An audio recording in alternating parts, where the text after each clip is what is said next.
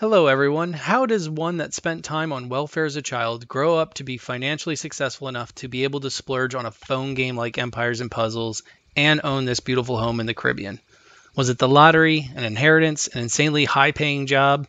No, it was not any of these. It was as simple as learning to become financially fluent and sound through basic principles that anyone can apply.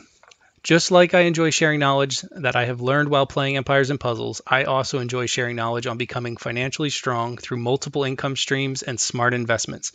In addition to my books about Empires and Puzzles, one can also find my book, Build a $1 Million Net Worth While Achieving Perfect Credit on Amazon.